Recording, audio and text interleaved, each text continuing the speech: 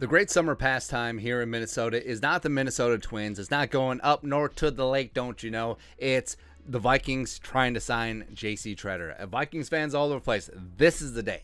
This is the day. No, this is the week. This is the time. This is the finally the Vikings are going to get their ish together and sign JC Tretter. They got the cap space. Bring him on in. The Vikings offensive line will be top dog, but nah. And of course, there's all kinds of rumors and innuendo. Oh, JC wants to come to Minnesota. He's got the Vikings on the short list. His dad, Joe Tretter, is out here banging on the table. Is like, hey, Vikings. Is it going to be the Vikings? Is it going to be the Dolphins for the NFLPA president? Who knows? Who really knows? But I do believe that the Vikings are committed to Garrett Bradbury to a degree, because they didn't sign a big-time free agent center.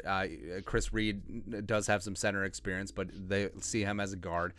Jesse Davis says he's going to be a guard as well. And they didn't draft a center. They could have had Linderbaum. They could have had Cam Jurgens. They could have had Donovan West. They could have done all that stuff, but they didn't. They didn't. So they committed to Garrett Bradbury. But part of me believes that Kwesi, given his history with the Browns, given his history with JC Tretter, who knows so all this rumor and innuendo and hubbub about JC's health, I think the person who would know would be Kwesi adofo-mensah.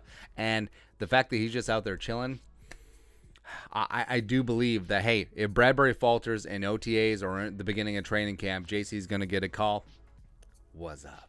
Yeah, what's up, man? Because there's a whole lot of people freaking out as well. If JC Tretter was so good, he would be signed by now. Not necessarily. You have a veteran like JC Tretter who, like people say, does have some health concerns, especially lower body. Wouldn't you want him to have as few reps as possible? He's a veteran. He doesn't need the reps. He doesn't need the work. He can just walk in at the end of training camp and be that dude because of his veteran status. Why does it matter that he's not signed in OTAs? Why does it matter that he's not signed in minicamp? And maybe the Vikings are giving an honest look at Garrett Bradbury at center, and if it doesn't work out, their contingency plan is on the street, and his name is JC. That's right. 31 years old, 6'4", 307. Was a 2013 fourth-round pick by the greasy, grimy Green Bay Packers out of Cornell. Maybe you've heard of it.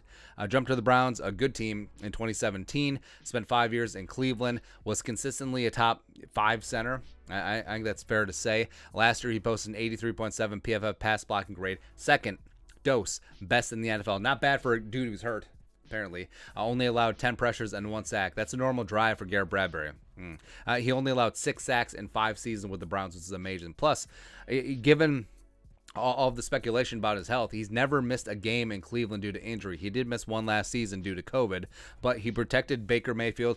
Baker had all the time in the world to make bad decisions, and plus he plowed the road for Nick Chubb and Kareem Hunt. So he still has a lot of game. I mean, decline in play wasn't the reason why the Browns cut him. They cut him because of cap reasons, even though hashtag the cap is a myth.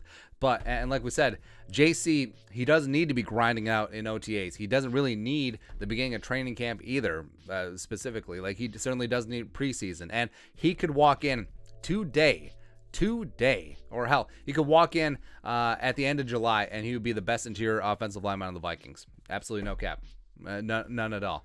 So, again, I think what the Vikings are trying to do is smart. They see that Garrett Bradbury's younger. They say that he's got potential, and Bradbury is a microcosm of this entire roster because the Vikings kept the band together. They kept a lot of the veterans, a lot of aging veterans, a lot of ones with large contracts from the previous regime on the roster. And it's a case of mama, I can change him. Like, the previous regime didn't get the best out of Garrett Bradbury, but coming in, Chris Cooper, new O-line coach, Wes Phillips, new OC, also has an offensive line background. Kevin O'Connell coming in, offensive-minded head coach. They see Garrett Bradbury, and they see the potential that made him a first-round pick a couple years ago. It's like, hey, we can work with this.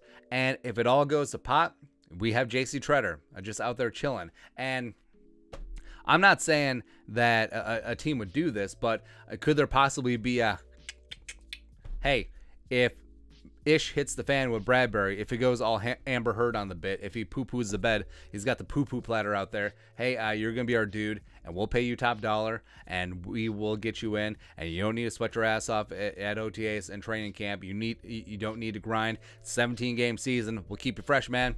Popping fresh. Let's go get a ring. Woo! That's right. But because what else is there?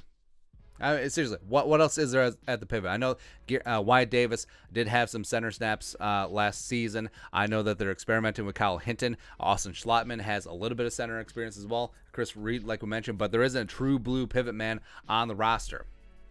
And like we said, right now, JC Tretter would be the best interior offensive lineman on the team. Like none. Like instantaneously. But we'll see. I mean, the longer he floats out there, the longer it makes me think that there's something in the works, because as the time is going on now, like Jadeveon Clowney just signed with the Browns over the weekends. Like these free agents that are just out there chilling, big names that still have a lot of game left, they're starting to be snatched up, and a lot of them are signing now because, hey, as few OTAs or as few minicamp as possible. I want to enjoy my summer. I'll see your ass in training camp, and then we'll get after it, man. JC Tretter could be that guy. I think he would bring instant leadership, instant credibility to this offensive line. But if they think that they can coax the talent out of Bradbury that we haven't seen in the last 3 seasons, I'm all for it.